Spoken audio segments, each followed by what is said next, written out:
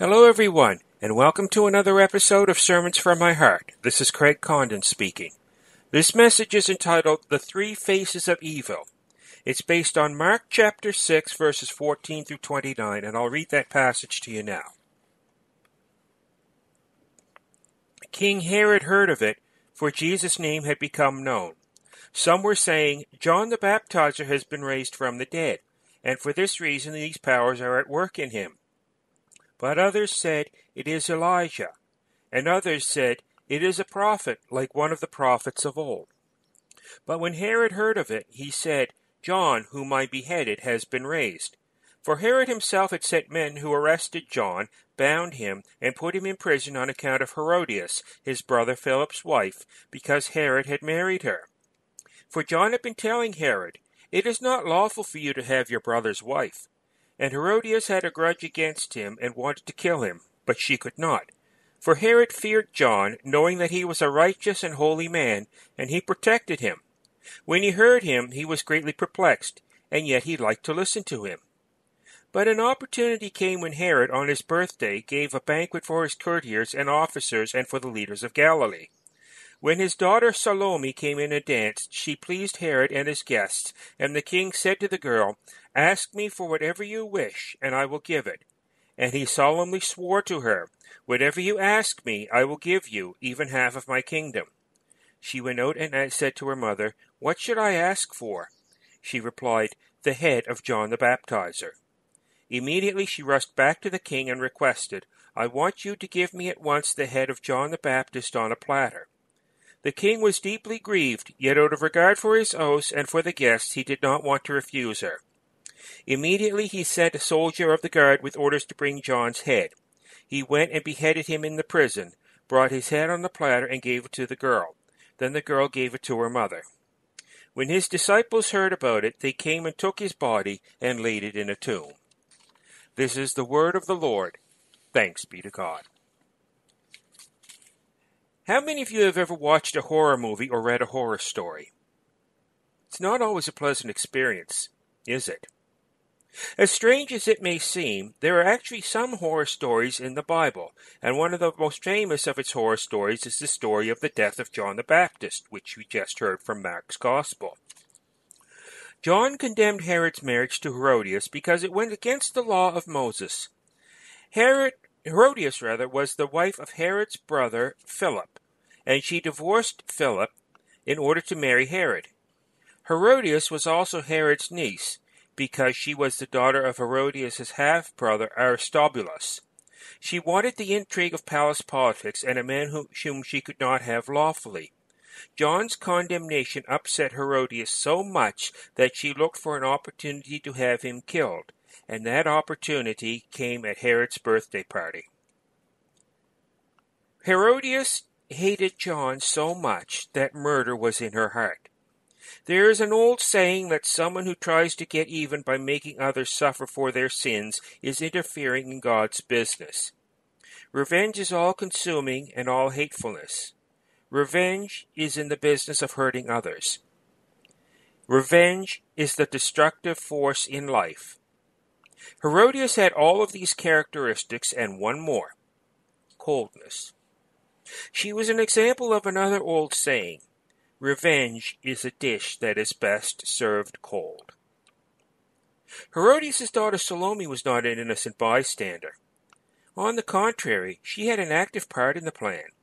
Salome's dance, which some modern commentators labeled as pornographic in nature, pleased her stepfather so much that he made a promise he would later regret.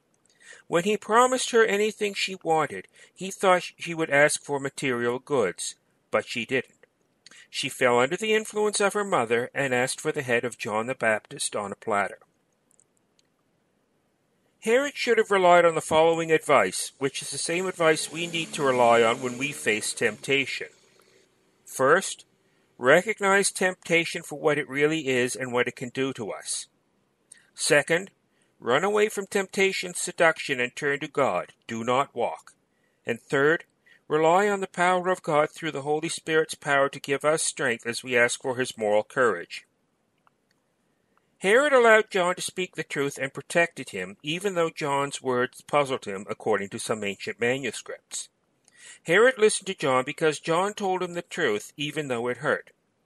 Herod was surrounded by yes-men who would tell him anything he wanted to hear, and he got tired of it. Herod wanted to hear the truth. John spoke the truth about Herod and his wife, but he also spoke the larger truth about repentance in our lives and the even larger truth that he shared as he always pointed to Jesus. The same certainly rings true to us today, as we also clear the way and get ourselves out of the way so that others can encounter Jesus. Herod beheaded John and did not give him a formal trial. This was in violation of the law of Moses. Herod did this because he wanted to save face and not look like a fool in front of his guests. Many of the sins we commit today are done in order to save face. How many lies have we told because we are more concerned with looking good in front of others than we are with pleasing God?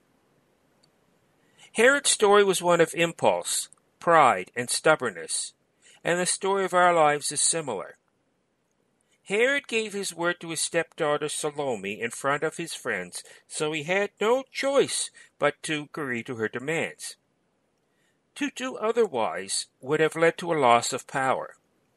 Politics overruled principle.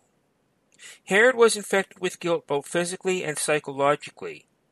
Guilt does that to everyone. Herod had greater concern for his pride and reputation than for truth and integrity. Believers and unbelievers alike can easily allow peer pressure and public opinion to turn them away from doing what they know in their hearts is right. Herod ordered the execution of John the Baptist even though he wanted to spare his life. He made a foolish promise to his stepdaughter. When Herod heard about Jesus' work, his guilty conscience made him wonder if John the Baptist rose from the dead. His conscience bothered him. He could not forget the evil he did by having John beheaded. Herod is an example that speaks to leadership. People in positions of power are subjected to pressures that threaten their security or cause greed, the desire for prestige, or the influence of ambitious advisers to take control of their lives and their careers. As a result, the desire to serve truth and the common good can fade. The results can be damaging. Even great leaders who are devoted to the welfare of the people they serve find themselves in conflict with human greed. John's life counted for something. He put himself in God's hands, went where God told him to go, did what God told him to do, and said what God told him to say. God was in control of John's life. John is a good example for us as believers to follow. In the case of Herod, the voice of God came from the mouth of John. The same voice comes to us today in many forms. It can come in the form of a sermon or a friend. It can even come in the form of beauty in nature. In any event, something or someone awakens our spirit to the fact that there is something more in life. When we realize that there is more to life than our earthly circumstances, we have a choice. If we make the wrong choice, it leads to more bad choices. Instead, we need to listen for the voice of God, decide to make our relationship with God the top priority in our lives, keep our eyes on who we are in Christ, and remember that no one can take the place of the inheritance we have in Christ. In Mark's Gospel, John's death was crucial because it was a preview of the death of Jesus. Both men were put to death by secular rulers who did not want to execute their prisoners. Both secular rulers caved in to pressure from outsiders. The story also serves as a warning of the dangers involved to those who proclaim God's word. Mark included this story to encourage us by reminding us that nothing can stand in the way of God's kingdom. The story also suggests that just as the mission of the disciples followed the death of John the Baptist, the mission of the church must follow Jesus. Those who do good and right things still won't be protected from being badly hurt. The story of John the Baptist's death is meant to shock us out of our complacency. We are called on to confront the evil we see around us. Confrontation is never comfortable, but it is necessary. Those who proclaim the truth of God's word will certainly face opposition, and John was no exception. John condemned Herod for marrying his brother's wife, and the condemnation was based on Leviticus chapter 18 verse 16 and Leviticus chapter 20 verse 21. Herod knew that his life was wicked and John's was holy. Herod recklessly abused his power and privilege. He took dead aim at every standard of decency and morality. He was not the first ruler who sinned because they took advantage of their God-given power to challenge God himself.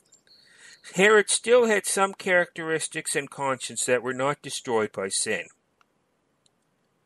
Some might think that God doesn't care about them deeply. Just when we feel forsaken, God appears and assures us that we have an eternal inheritance. We might be martyred for our faith. Our martyrdom is a symbol of a deep commitment to Jesus and the truth and value of the gospel. Martyrs inspire us, lift us up, and energize us to the same quality of commitment to Christ and his values that the martyrs had. John and Jesus are linked to Herod, the man who would play a role in both of their deaths. Herod killed John for telling the truth. In time, Herod became involved in Jesus' death. Herod was ambivalent about both John and Jesus. Neither Herod nor Pilate wanted to kill Jesus, but they were persuaded by the crowds. John's disciples took his body and laid it in a tomb. Joseph of Arimathea did the same for Jesus. Both John and Jesus continued to wield power after their deaths. John's death haunted Herod, and he thought Jesus was John resurrected. Of course, Jesus was in fact resurrected. John was faithful to his calling, faithful to death. He prepared the way for Jesus, and so should we. John's life was intended to prepare the way for Jesus and point people to Jesus. The church needs to make these same two roles the center of its ministry. We as individuals and as the church need to spend our lives preparing the way for Jesus, pointing toward Jesus and drawing people to Jesus. Herod wasn't the first person who had a false opinion of who Jesus was. People then and now have different opinions about who Jesus is. Some people in Jesus' time thought he was a reincarnation of the prophet Elijah. Others saw him as the prophet foretold by Moses in Deuteronomy chapter 18, verses 15 to 19. Still others thought of Jesus as someone like the prophets of old, a remarkable, holy man and teacher, but nothing more. Christianity is not about knowing about Jesus. It is about knowing God as represented in Jesus. It is about having a relationship with God through Jesus. Our affirmation and allegiance to the truth of the gospel is all or nothing, regardless of the circumstances and the consequences. We have a choice: be like John or be like Herod. Will we be weak like Herod, easily tempted and easily manipulated? Or will we be strong in our moral convictions like John? We are often fascinated by the wealth, power, and intrigue of Herod's court, but the death of John in Herod's prison is the most significant point of the text. Mark invites us to look closely at success and then choose significance by following Jesus on his way. Thanks be to God. Amen. Thank you for listening to this episode of Sermons from My Heart. The text of this sermon, as well as text of other sermons I've preached, can be found on my website, www.sermonsfrommyheart.wordpress.com. Comments and suggestions are always welcome, as well as financial contributions towards the cost of this ministry. You can reach me by regular mail at Craig Condon, Post Office Box 1466, Liverpool, Nova Scotia, Canada, B0T1K0. You can also reach me by email at super_Craig@hotmail.com, or you can find me on Facebook. Until next time, may the grace of our Lord Jesus Christ, and the love of God, and the fellowship of the Holy Spirit be with us all evermore. Amen.